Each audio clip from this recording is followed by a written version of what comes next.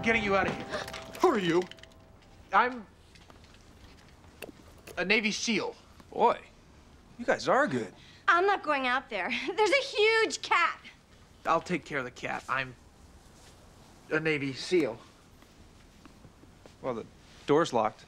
I jimmied it. Come on, we'll go down the table leg and across the floor, but hurry before anybody wakes up. Annette? Annette, open up. It's Lois. She never listens. Coming! One word in your cat food. Think about it.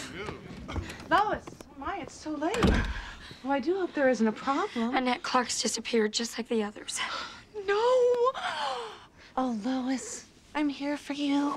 Can I come in? Well, why don't we meet tomorrow? I really think I need to sit down. Wow. You sure do have a lot of stuff from high school. Well, I was assembling it all for the reunion.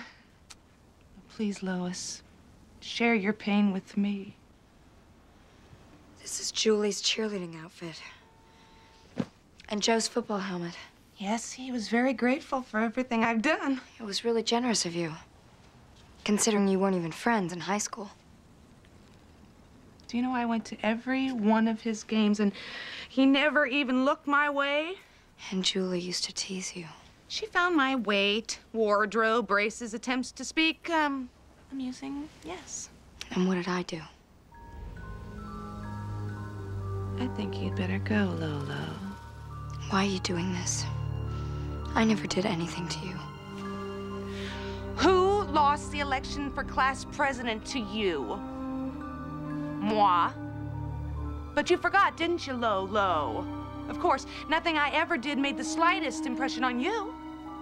And Peggy? Pretty Peggy.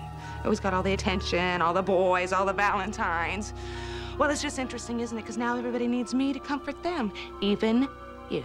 You don't want to comfort anyone. You just want to see our pain. Don't. Lois! Oh, my God. Clark isn't here, and Hans is having great difficulty finding him. So, maybe he's shrunk away to nothing. Lonely Lois, need a hug. There's still a chance for you to make things right, Annette. Just turn over Dr. Graham's research notes. Don't be silly. I'm more popular now than I ever dreamed. And since you don't appear to need me, I have no need for you. Goodbye, Lois.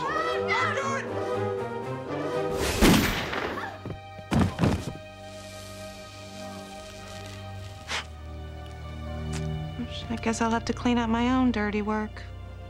Whatever.